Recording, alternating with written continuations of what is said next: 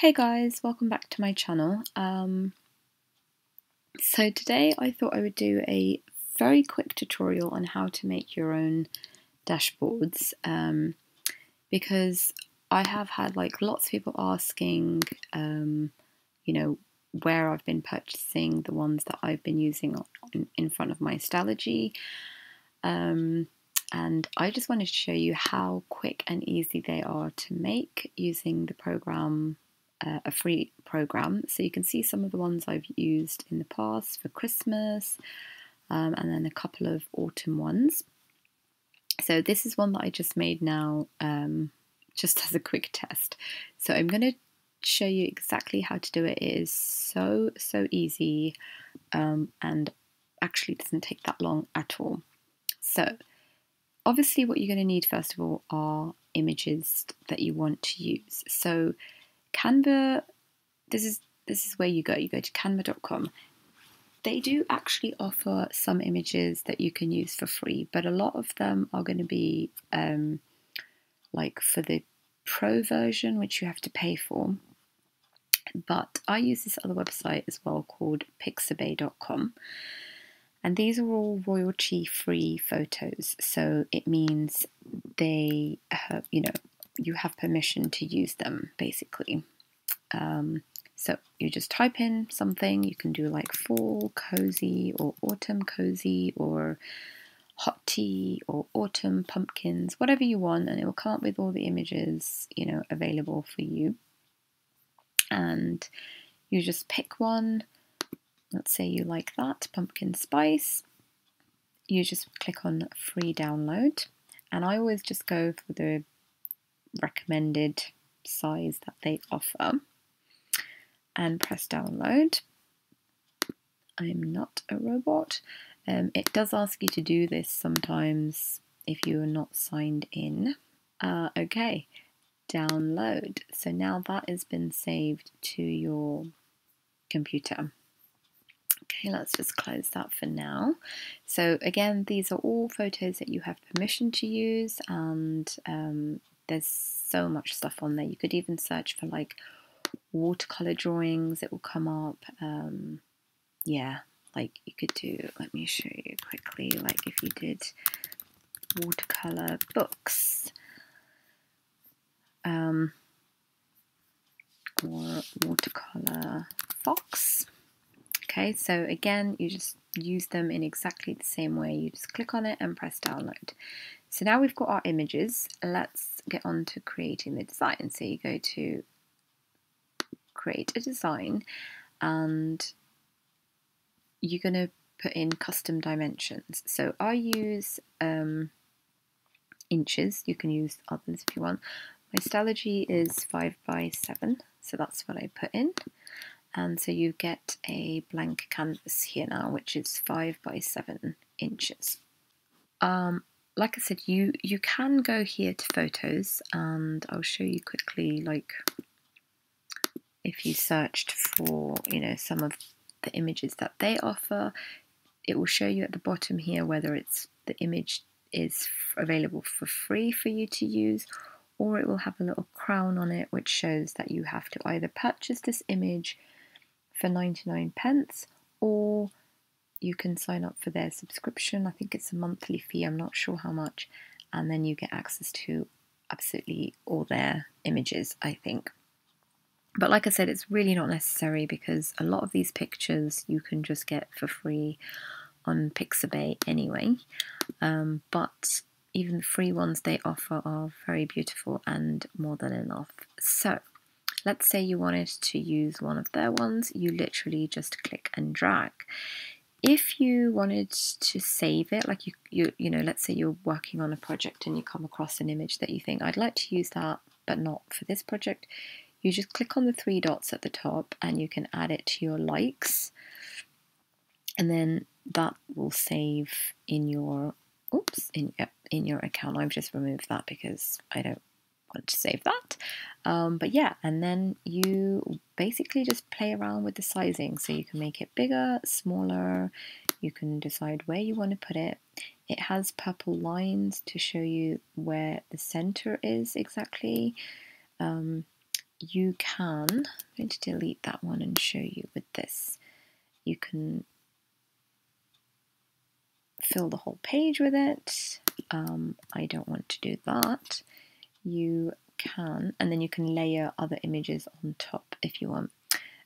You can crop it. So let's say you didn't want this whole thing, you just wanted a bit of the trees. You can crop it like that. So I always start off with an image in the middle and then put other smaller ones around the edges. But let's go back to the images that we downloaded from Pixabay, or that you might have already, like if you wanted to make a photo collage, you might have images already on your computer. So then in that case, you want to go to uploads. And these are ones that I've already uploaded from previous projects. But we go to upload an image or video, click on device, and these are, it's going to bring you up to all the images, or you can navigate your way to like whichever folder you keep your, and you can do multiple at the same time. So like if you go to photos or wherever, but you can do like multiple images at the same time, and it will just upload them all. So I'm actually going to delete these. Actually, I'll leave them for now. So I want this image in the middle. So I'm going to just stretch that out, well, size it out. I like to leave like a little bit of a white border around my images when I'm making these dashboards. I just think it gives it a bit more of a polished look, but obviously you can go edge to edge if you want. If you see here, like just a little bit of a white edge, but you can take it out, all the way if you wanted to. And then let's add a little fox down here this time. I think that looks cute. So I'm going to just crop him in a little to get rid of all that white space. You will probably have to resize him a little bit just to get him kind of squeezed in there, because I do want like a little bit of white space there. Actually, I'll have it here. So to have a little white space in that corner, happy with that. I don't know why it's leaving a huge white gap there. There probably is an easier way to resize these, but like I said, I'm not a professional, so I'm just kind of showing you how I do it. When you've clicked on an image, there are these other options here. So you could use the flip option, and that makes the fox turn the other way. You can obviously do that upside down. Crop, I just find it easier to crop this way, but you can use their, kind of cropping tool. You can adjust the brightness, contrast, color, all of that. You can add filters to it. So if you wanted it to be like black and white, again, you have to make sure you're clicked on the image that you're trying to, edit. I'm going to keep it as it is. And then there's also effects. I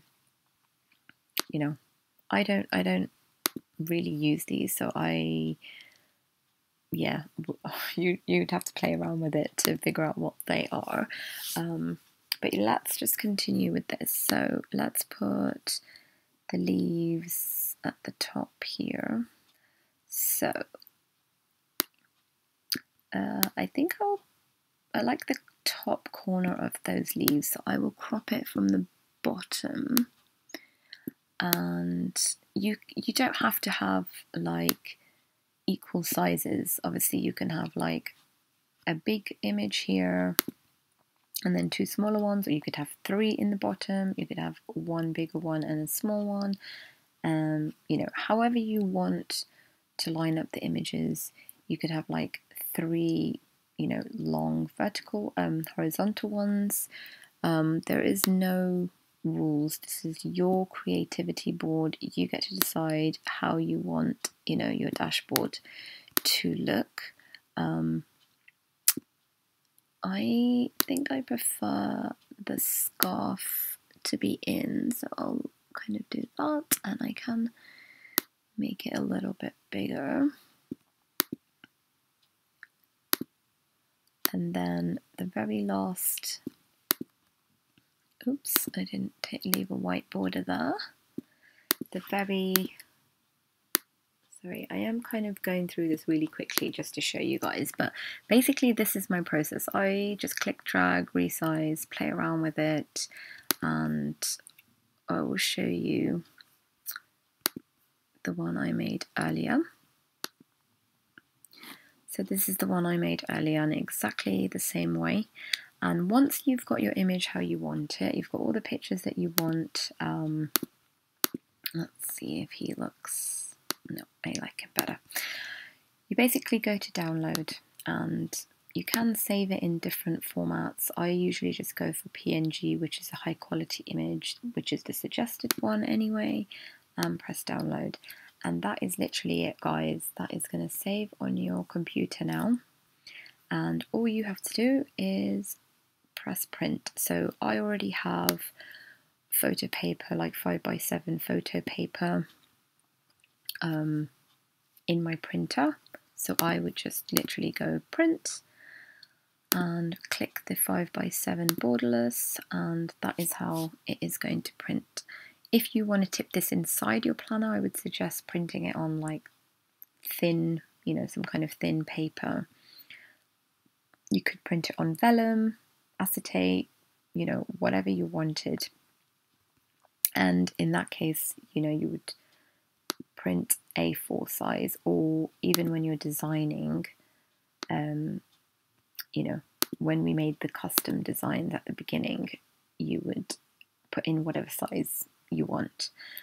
I'm going to show you, like, there are other options here that I'll let you guys play around with, but there is a really cool text option.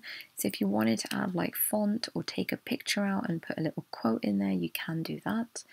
So you can add a heading, a subheading, you know, if you wanted. So if, for example, we added a heading, then a subheading. So you could have, and then you just change the text as you want. Let's say, hello autumn. Whoops, add the O there.